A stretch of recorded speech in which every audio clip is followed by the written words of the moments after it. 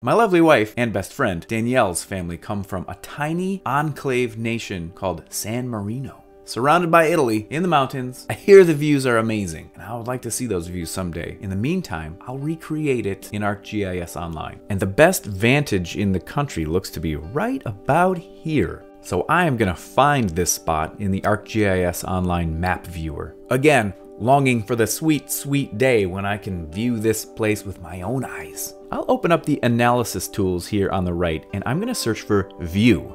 And there it is, the Viewshed tool. And the first question it asks me is, from where would you like to view? Robots always speak in that confident voice. I'm gonna choose draw a point, and I'll drop it right here in this majestic courtyard. And let's take a look at our parameters. Observer height, 6 feet. Yeah, let's just go ahead and say I'm 6 feet.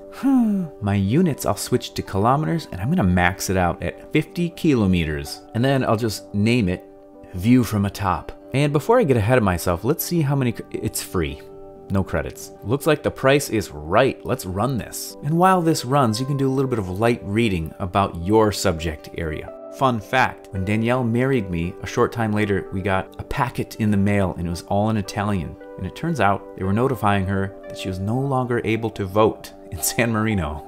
Okay, we're back. The results are in, and that took about 1 minute to process. So here are the places I could plausibly see from my perch atop San Marino. So, are we done? No, we're not done. We still need to make it look cool.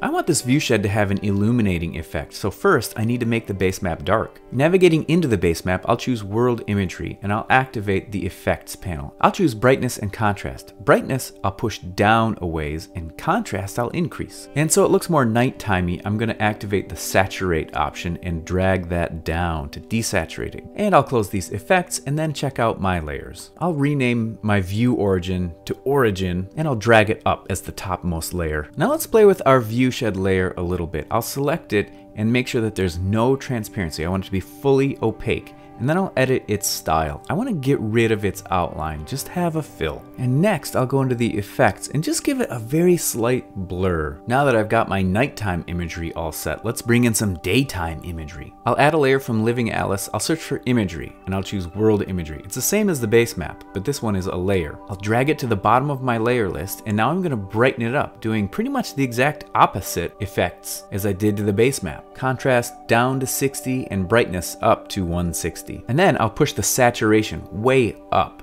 for that beautiful sun-drenched Italian coast. And the next step is, I'll admit it, straight up magic. I'm gonna group this viewshed layer, expand the group, and I'm gonna put world imagery inside this new group, underneath, on the bottom. And then I'll select the viewshed layer and apply a blend mode from the composite group.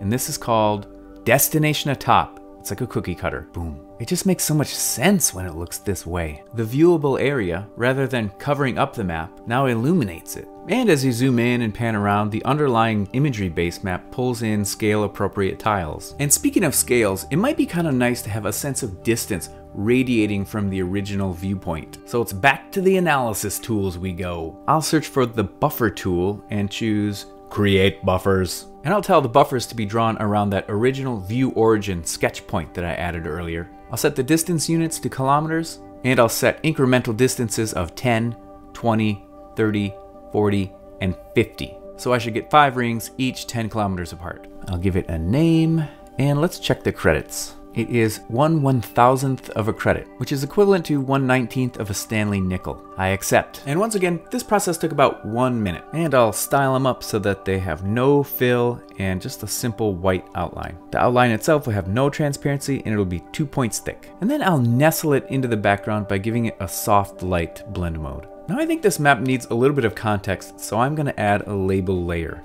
So I'll go back to this base map button and dig into the base map layers, and I'm going to add from Living Atlas Human Geography Dark labels. These are light labels designed for a dark base map. And I'll make it semi-transparent so that it's not so vibrant. And I'll drag it up into the reference layers so that it floats atop all of my data layers. Now I'm thinking about adding some labels to these concentric rings. And I'll position them along this diagonal beam of light here. Now I have to admit, I haven't actually done this before. I haven't added text via these sketch tools, so let's see how it goes. The type of sketch item is going to be text, and I'll type in 10 km, And I'll make it this kind of light golden color, and I'll reduce its text size to 15.